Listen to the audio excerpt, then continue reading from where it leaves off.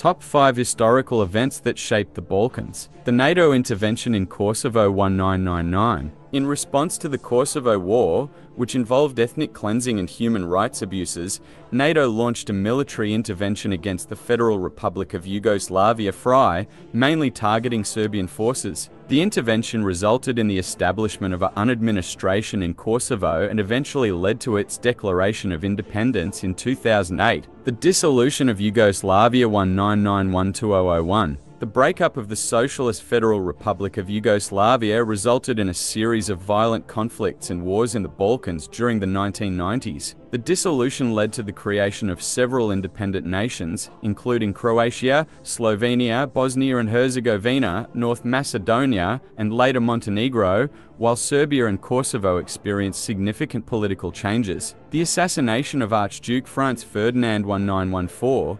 The assassination of Archduke Franz Ferdinand of Austria-Hungary in Sarajevo, Bosnia, triggered the outbreak of World War I. The war had a devastating impact on the Balkans, leading to political and territorial changes, including the dissolution of the Austro-Hungarian and Ottoman empires. The Congress of Berlin 1878. The Congress of Berlin was a diplomatic conference held in 1878 to reorganize the Balkans following the Russo-Turkish War. The major European powers redrew the borders of the region, granting independence to some states and placing others under the influence of imperial powers. This event had long-lasting repercussions and sowed the seeds of future conflicts in the Balkans. The fall of the Byzantine Empire 1453.